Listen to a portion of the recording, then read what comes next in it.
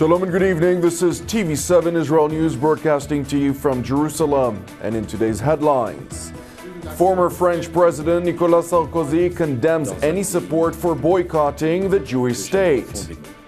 The Turkish lira tumbles to a record low following President Erdogan's AK party's failure to secure a majority in parliament. The International Atomic Energy Agency stresses finding out past military dimensions to Iran's nuclear program will take more than a few weeks. Former French President Nicolas Sarkozy, who is on a visit to Israel and the Palestinian territories, met with Israeli President Reuven Rivlin, during which he condemned any support for boycotting the Jewish state. Vous savez que nous venons ici en amis, dans un pays que j'aime profondément. Et je voudrais vous dire combien nous condamnons, sans équivoque possible, toute idée de boycott à l'endroit de la démocratie israélienne.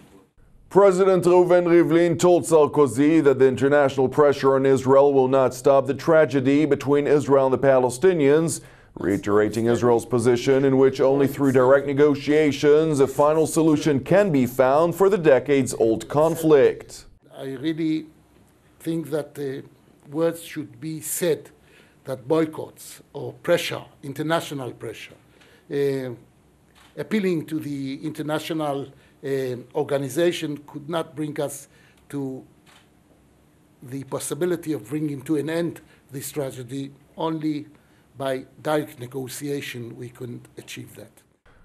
Well, neither Sarkozy nor Rivlin specified which boycotts they might be referring to.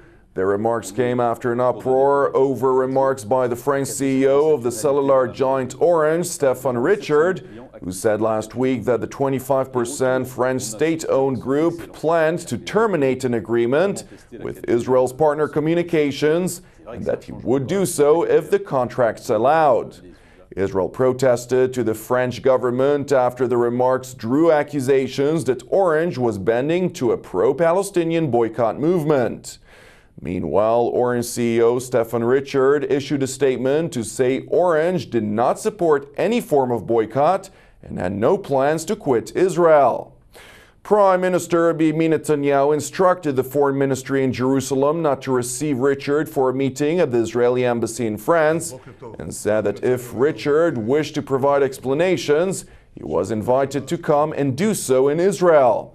Richard's spokesman said that the French CEO will come to Israel in the near future in order to clear up what he called the misunderstanding caused by his statements, and to reaffirm the company's commitments and to put an end to the differences of opinion that had arisen. Now to Turkey, where the Turkish lira tumbled to a record low and stocks were hammered as investors fretted over the possibility of a minority or coalition government after the ruling AK party failed to win a majority in Turkey's parliamentary election.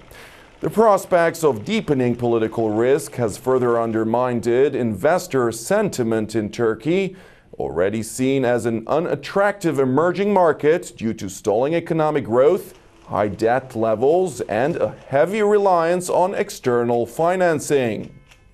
Market reacted with a very sharp sell-off as expected.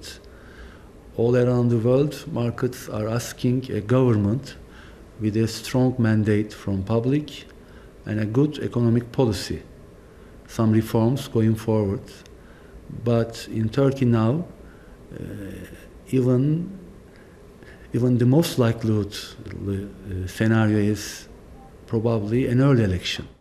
The ruling AK party failed to win a majority in Turkey's parliamentary election, dealing a devastating blow to President Recep Tayyip Erdogan's dream of boosting his power. AK will try to form a coalition government as its first option, but an early election could be on their cards if it fails to do so. Sayın Cumhurbaşkanımız demokratik teamül gereği birinci olan partinin, AK Parti'nin genel başkanı Sayın Başbakanımıza hükümet kurma görevini verecektir. Ve ben Sayın Başbakanımızın süresi içerisinde gerçekten Türkiye'nin bu seçim sonuçlarında herkesi tatmin edecek bir hükümeti kurabileceğini düşünüyorum.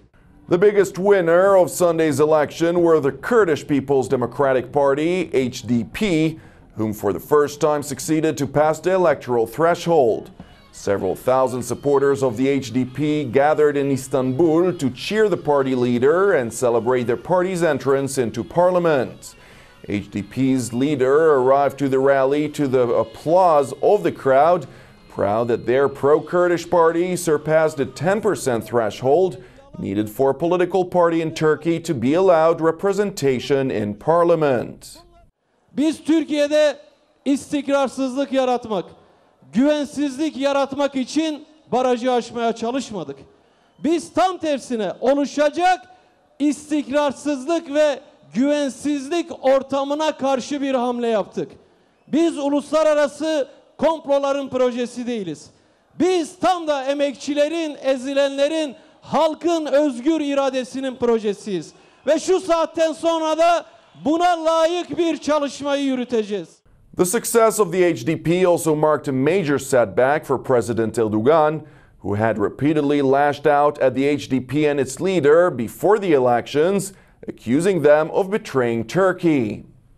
Now to the ongoing negotiations with the Islamic Republic of Iran. The chief of the International Atomic Energy Agency, IAEA, said his organization is ready to implement a deal between Tehran and the P5+1, the United States, Russia, China, France, Britain, and Germany, if it is reached at the end of this month, and any possible military dimension of Iran's nuclear past can be clarified, but it is not a matter of weeks.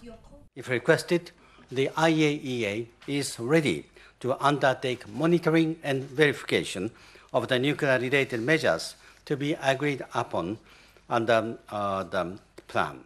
The UN nuclear watchdog chief, Yukiya Amano, noted, however, that he cannot give assurances on a time frame to clarify nuclear military dimensions, asserting that Tehran's cooperation on the matter is the only way to advance such a process. So I cannot say how long it will take, but with the cooperation from Iran, it is not a matter of weeks, that we can clarify the issues with possible military dimension. As part of the initial agreement reached in April in Switzerland, Iran was to implement a so-called additional protocol, giving the IAEA more intrusive access to facilities in the Islamic Republic. Iranian officials have been giving conflicting messages about what kind of access would be granted to its crucial military sites. In any case, with a self-imposed deadline set for the 30th of June just weeks away, the IAEA does not have sufficient time to assure the international community that Iran's nuclear program is indeed solely peaceful. Diplomats have voiced concern that once sanctions relief is granted to Tehran in exchange for it curbing its nuclear program under any final agreement, there will be little incentive for Iran to disclose all details of its past activities to the IAEA. Now to another matter, the United Nations. UN Secretary General Ban Ki-moon has decided not to include Israel on the list of countries and organizations in conflict zones that violate children's rights. The Islamist Hamas, which controls the Gaza Strip and is internationally recognized as a terrorist organization, was also left off the list. Israeli ambassador to the UN, Ron Posol, said that Secretary General had done right not to comply with the dictates of terror organizations in Arab states, but that this was only the beginning. Posol added that instead of releasing thousands of reports against Israel, it is the UN's responsibility to denounce the terror organizations that operate in the Gaza Strip. Thank you for watching us. Praying for the peace of Israel and the peace of Jerusalem. I'm Jonathan Hessen. Have a Erev Tov, and we will see you again tomorrow at the same time.